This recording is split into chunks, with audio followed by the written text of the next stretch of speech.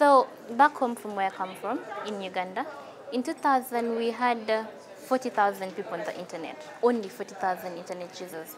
But now in 2017, we have 31% of the population on the internet, which is amazing because there has been a lot of progress, yeah? Now, but my concern is that we have people in rural areas that cannot access the internet because of different reasons. But the most concerning reason for me is affordability. Affordability for the devices, the computers, because the taxes on them are very high.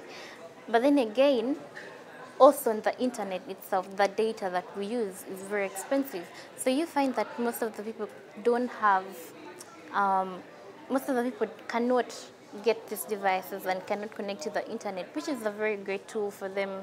It's the same thing that is going to help them change their lives. Yeah, so that worries me a lot. Then how can we make it more accessible?